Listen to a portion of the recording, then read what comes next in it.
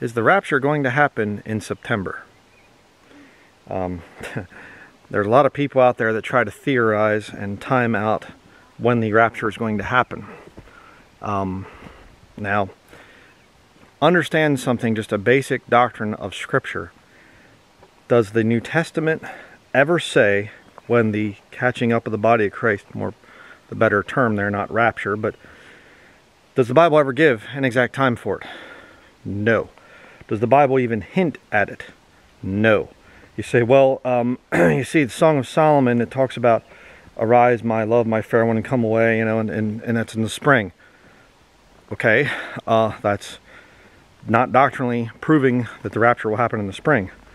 Oh yes, but the Feast of Trumpets, you see, the Feast of Trumpets, we know that the Feast of Trumpets is there as kind of the precursor to show us that the catching up of the body of Christ is going to be in the month of September, because the Feast of Trumpets and the where does the Bible say that? It doesn't. There is no time given for the catching up of the body of Christ. Okay, as I'm hiking out of the trail here. So anybody that comes out and says, I think it's going to be in September, you can know right away that they're lying to you. Now, what does the Bible say about the end times? Are there any clues to when we're in the end times? And yes, is the answer to that. And the Bible says that in the latter times some shall depart from the faith, giving heed to seducing spirits, as I'm falling down here, and doctrines of devils, speaking lies and hypocrisy, having their conscience seared with a hot iron, forbidding to marry and commanding to abstain from meats. Excuse me, had to go down that with one hand. So we do know about that. The Bible also says in the last days that perilous times shall come. That men would be fierce, despisers of those that are good, traitors, you know, heady, high-minded, the whole thing, lovers of pleasures more than lovers of God. So my question for you is, does the Bible teach that there's a specific time when the rapture will happen? No. The Bible does not say that. You say, well, it implies, it infers, but it doesn't teach. It's not doctrine. Does the Bible, however, tell us certain signs of the end times that we are supposed to look for?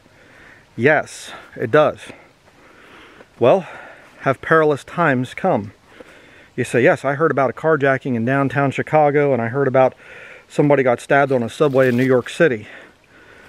Okay, well, that certainly is bad. But that kind of stuff goes on all the time, and it has gone on all the time in the past. My contention, brethren, is that the perilous times that come, we will be seeing that before the catching up of the body of Christ. Why? Because that's what the New Testament says. The New Testament doesn't say, all will be peaceful, and on September 23rd of 2023, the rapture will happen at the Feast of Trumpets, and all will be glorious, and all will be wonderful and beautiful, and whatever else. The Bible doesn't say that. I have to get down here and get down this thing without... It's been raining a lot too, so the rocks are slippery. The Bible doesn't say anything like that, brethren. And while it would be nice in some ways, I guess, to say we're going to be out of here and the rapture is going to happen at any time, you know, no, the Lord has it planned out. The Lord knows exactly when it's going to happen, and it's not when we lead enough people to Jesus Christ. I used to teach that. The doctrine of imminence, you know, you can kind of say the doctrine of imminence. Imminence is a teaching that there's nothing that predates the rapture. It could just be happen at any time. It could have happened in the 1st century. It could have happened in 1200, 1400, 1800, whenever. Well, that's not true. Obviously, there's a specific time of Jacob's trouble that's coming in the future. Many people call it the Great Tribulation. That's description, not a title. Daniel's 70th week is another title for it. But that time period is planned. God knows exactly when it's going to happen. The angels that are in the great river Euphrates or whatever, they're bound for a year and a month and a day and an hour. And the Lord knows when that is. We don't. But we are taught in the scriptures that we are going to see perilous times and all the other horrible things. And now we've seen talk of forced vegetarianism, commanding to abstain from meats, but it hasn't been implemented as law, at least in most places. We still have the freedom to go get meat in the grocery store. But what happens if it becomes actual law and the grocery stores no longer sell meat? That would be an issue for those of us that have a lot of meat in our diets. And you know, on that note, let me just say this too. What about those of us that have our pets on a natural diet? You know, oh, we're going to limit the amount of meat that you can have. Okay, what about my dog? My dog eats meat twice a day. What do I do about him? Put him on a vegetarian diet? I don't think he would appreciate that very much. He's very healthy. He actually got bit in the eyelid yesterday by a deer fly, and his left eye was swollen shut. And it's not even 24 hours later, and it's looking almost back to normal again. He's got a very good immune system, in other words.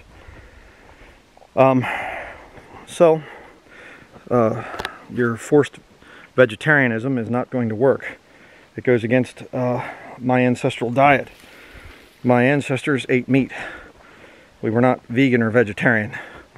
If you are a vegetarian, that's fine. That's absolutely fine. There's no New Testament scripture saying that you have to eat meat. Actually, to the contrary, him that is weak eateth herbs. And I'm not supposed to despise him that eats herbs. You're absolutely fine. I will never persecute a believer for eating vegetables and fruits and vegetables and being a non-meat eater. That's fine.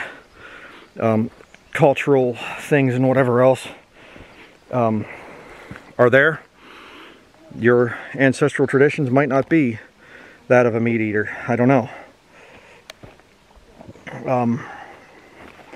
Normally I'm a little bit more graceful in this area, but with carrying a camera, I have to be a little bit more careful. So, but anyhow, so we will see certain things, brethren, and you can't just say, oh man, it's getting bad in the world, so the rapture must be really soon. The perilous times haven't come yet, brethren. It's not exactly perilous out here.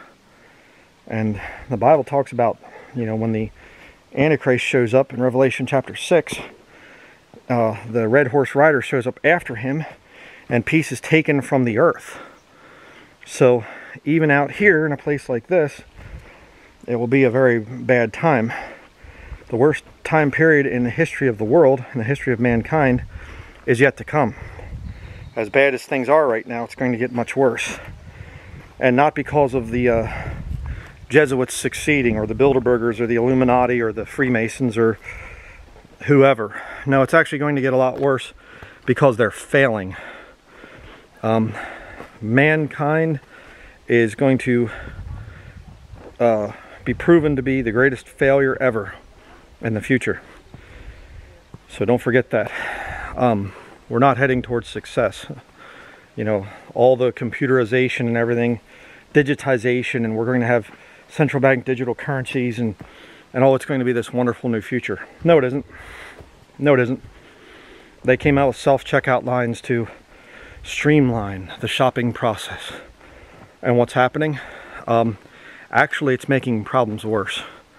There's people that are learning how to scam things and put stuff in people's shopping carts, and they go through and then they can get it out. I mean, I'm hearing all kinds of scam stuff. You know, every time you bring out some new thing, people will find ways to tear it down and corrupt it. Why? Because the Bible says that all have sinned and come short of the glory of God. That's why. Every man at his best state is altogether vanity. There's none good. There's none that seeketh after God. They're all turned aside. They're all, you know, going away. That's what the Bible teaches about man. So when you say, well, we're going to have this brave new world and everything else, it's going to fail. that's the way it is. And what you think about it doesn't mean anything. So, don't believe any liar that comes out and says that the rapture is going to happen. It's going to happen this September. It looks like it because the blood moon's lined up, and the Baptist convention is a week before, so it has to, you know, that ends the church age or something. Or I'm making stuff up, but you know, don't fall for it. Okay? That's going to be it. Thank you for watching.